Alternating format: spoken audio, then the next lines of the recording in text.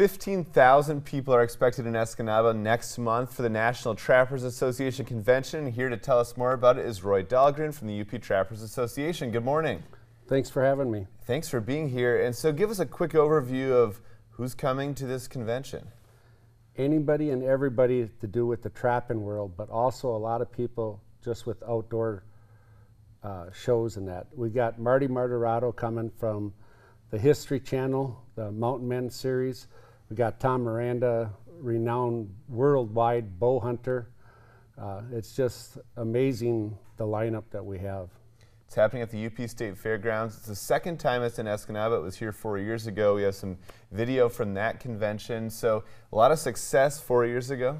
It was, we set a record for them. You know, we had the same old, you're too small of a town, you're out in the country thing, and we blew them out of the water. We set an attendance record of over 8,000 people. This time we're already full. There's no more inside vendor space left.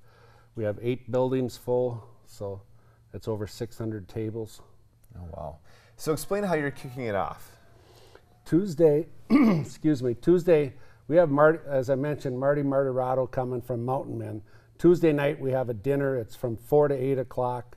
It's a meet and greet. It's a limited to 150 tickets being sold. It's a meal, raffles, and door prizes, stuff like this. He's actually bringing some fur down from his trap line with him and lots of other stuff from Alaska.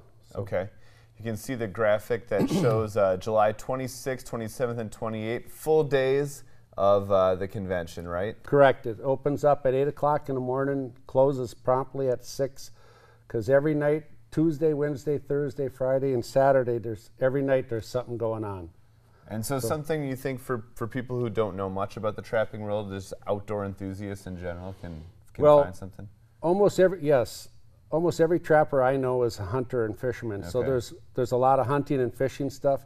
There's a lot of outdoor crafts, outdoor photography, woodwork. There's something for everybody. That was the main thing last time when we had it in 2014.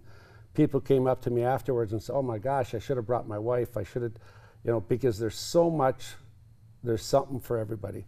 We have a ton of things for the kids to do. Okay.